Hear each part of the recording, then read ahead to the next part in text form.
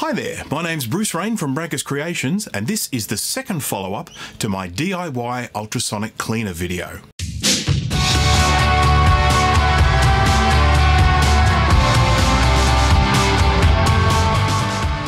This video is brought to you by channel sponsor PCBWay, but more on that in a moment. If you haven't seen my original video, please check it out here. It includes lots of info about what an ultrasonic cleaner is and how it works. Building my own ultrasonic cleaner seemed like a great idea, but I encountered lots of problems. I received numerous comments with suggestions, and I'll try and address as many as I can in this video. So just a quick recap. An ultrasonic cleaner uses emitters or transducers to emit ultrasonic sound, and those transducers need a driver to make them work. It's a bit like a speaker and an amplifier. A few of the comments suggested that using multiple ultrasonic transducers on the same frequency meant they were cancelling each other out. So my first follow-up video addresses this. Link up here. We have conclusively shown that this is not the case, so let's move on. My ultrasonic cleaner has 4 120 watt ultrasonic drivers, with each one powering 2 50 watt transducers. I mentioned in the original video that I was having two main problems: the transducers detaching from the tank and the drivers overheating and failing. Let's look at the overheating first. One suggestion was to improve the cooling of these drivers by placing them into a smaller box with fans to create more targeted cooling. So I 3D printed a box, put 2 small 12 volt fans at one end and some vents at the other end, creating a wind tunnel. This was effective in bringing the operating temperature down, but I was still having failures, and some drivers were getting hotter than others. So I decided to try some different drivers. I found a new seller on AliExpress that sold transducers and drivers separately, so I bought a couple of drivers to test them out. When they arrived, they looked to be a much better quality than the ones I had been using. The design and assembly was far more polished, so I was feeling very optimistic. After installing the new drivers, I did a few clean cycles, just for 5 minutes at a time, then gradually increasing the cleaning time. I had barely started the testing when one of the new drivers failed. Needless to say, I was very frustrated, so I got straight in touch with the seller. It was an interesting conversation as I was typing in English and they were typing in Chinese, with Google Translate in the middle. Having said that, they were very helpful and informative. They offered me a few reasons why the drivers may have failed: wrong voltage, incorrect wiring, faulty transducers. Let's start with the voltage. The drivers were made for 220 volt AC and I was using 240 volts. Initially, they thought this might have been an issue, but after consultation with their engineers, they decided this was an unlikely cause: incorrect wiring. After sending them photos of my wiring, they told me what I had always suspected: the transducers were wired backwards. Even though I had double checked with the previous seller and they had assured me it was wired correctly, it was actually wrong. I had positive wired to negative and negative wired to positive. Once again, the new seller concluded that this would probably not cause the drivers to fail. I fixed the wiring anyway. So that left one primary cause: faulty transducers.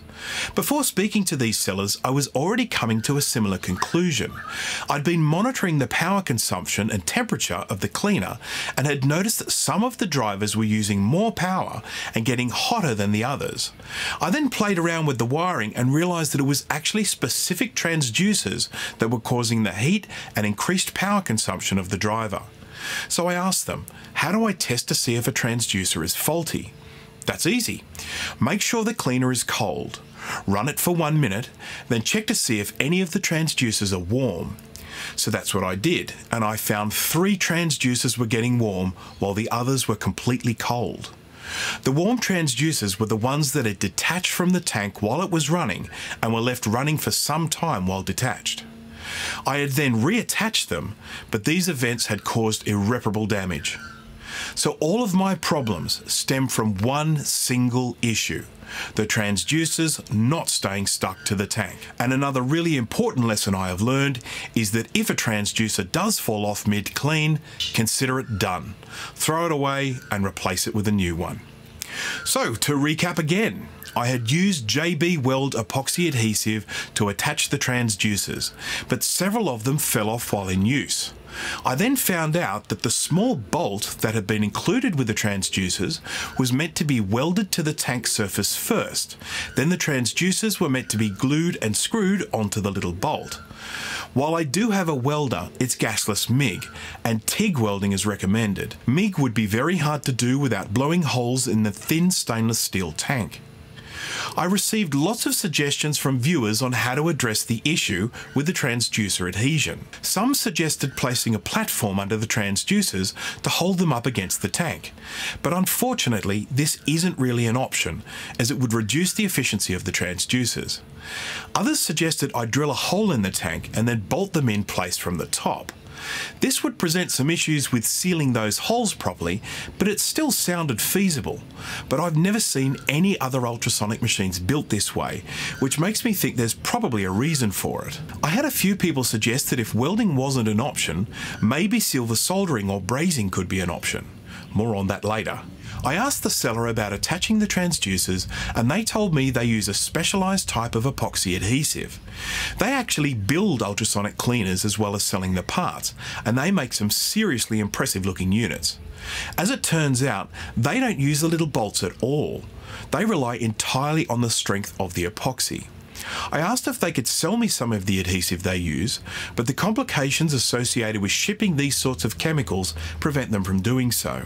But this did start me down the path of trying different options for attaching these transducers, and we'll be testing these in a moment. One of the reasons I initially chose JB Weld is its resistance to heat, but the truth is these transducers really shouldn't be getting that hot anyway. If they are getting super hot, there's probably a problem somewhere. So instead of using JB Weld, I tried a high strength epoxy adhesive. It's supposed to be good for temps up to 80 degrees C, so I'm hoping that will be enough. Do you like to tinker, design and build your own projects? If so, you really should check out PCB Way for all your PCB prototyping needs. They are one of the most experienced PCB manufacturers in China, and they provide PCB assembly as well, all under the same roof. Their state-of-the-art factory also provides CNC machining, 3D printing, flexible PCs, injection molding, you name it. I get all of my PCBs from PCB Way because of their fast turnaround and low prices. But don't take my word for it. Check them out today and see for yourself. For my test experiment, I bought this little tank and then attached 4 transducers. The tank is made from the same stainless steel as the tank of my cleaner.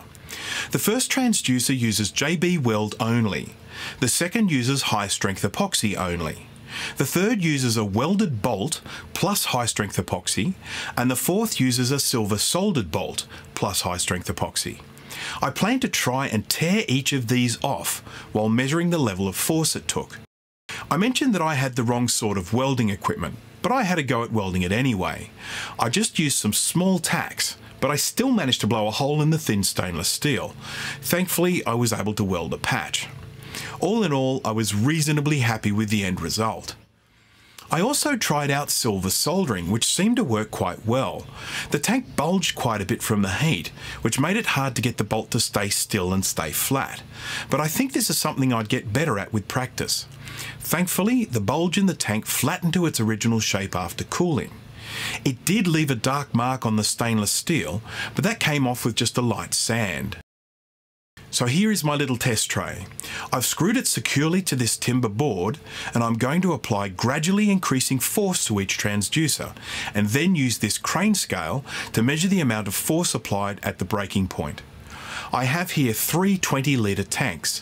When full of water, each will weigh around 20 kilograms. I will gradually fill each one with water until the transducer falls off, and I'll record the weight at that breaking point. I strongly doubt they'll be able to take more than 60 kilograms, but if they do, I think we have to consider them pretty well stuck. Here's the first test. The transducer stuck on with JB Weld. After just 15.8 kilograms of force, it gave way. And one of the tanks bounced up and whacked me in the shin. The second test is the transducer stuck on with high-strength epoxy adhesive.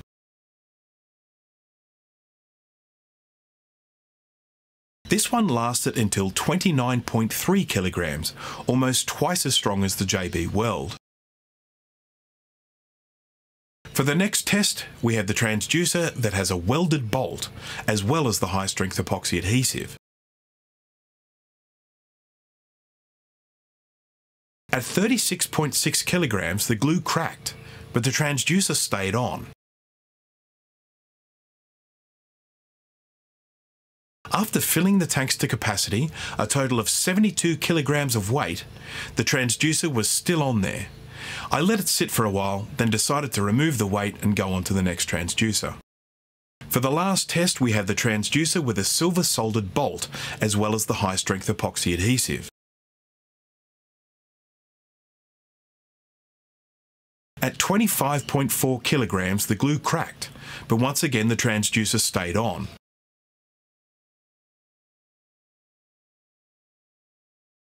And once again the transducer stayed on with the full 72 kilograms of weight.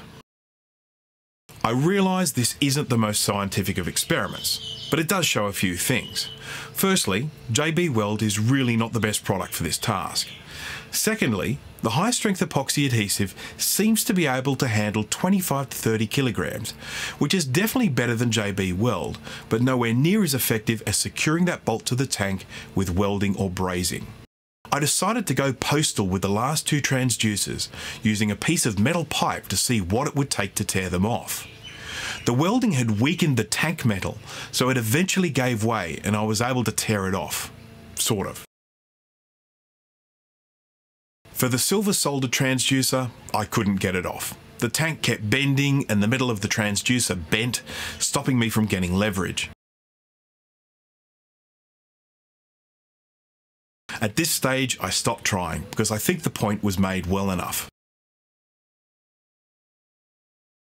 From now on, if any of the transducers fall off my cleaner, I will be using silver solder and high-strength epoxy to attach the replacement.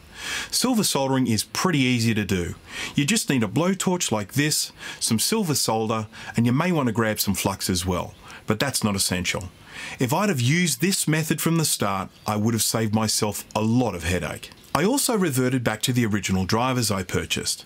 Even though the new ones looked to be made better, they failed way too easily. The makers of the drivers recommended I pair them with their transducers, so they clearly placed the blame on the transducers I got from the other company. And I can't really argue with that because they're the only transducers I've tested. I also found the 3D printed cooling box way too impractical. With all the testing and checking I was doing, it was just a pain getting regular access to the drivers. So instead, I made this little cooling arch. It places the fans directly above all the heat sinks and manages to halve the driver operating temperature while they're running. And finally, we have this, a temperature monitor for the ultrasonic drivers. I'd been monitoring the temperature of the drivers one at a time using an off-the-shelf outdoor thermometer when a viewer suggested the idea of using an Arduino with some temperature sensors attached. I'd never worked with Arduino before, but I decided to take the plunge.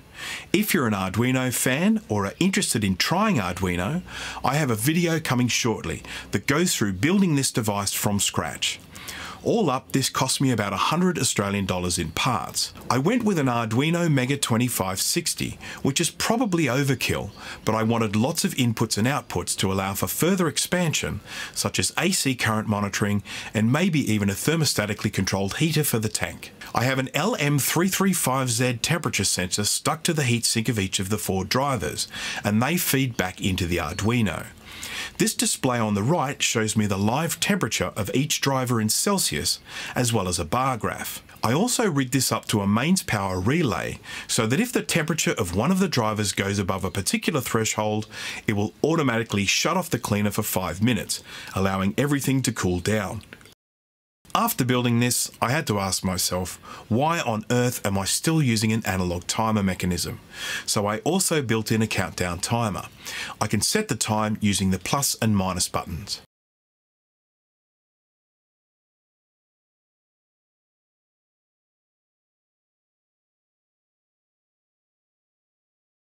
One thing that was really annoying about the analog timer is that there was no way to override it once it was counting down, but the digital controls allow me to switch off the cleaner at any time.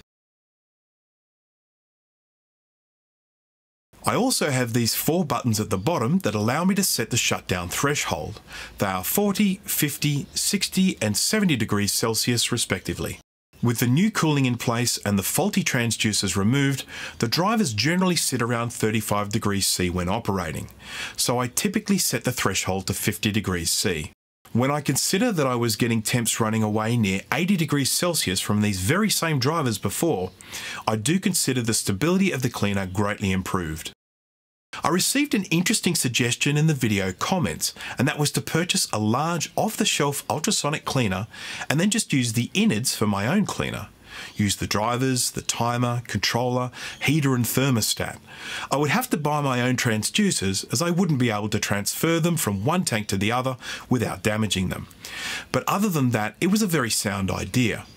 Of course, I would never have considered this to begin with because my objective was always to try and build this cleaner cheaper than buying a new one, rather than outlaying the cost of a cleaner plus the cost of my large tank.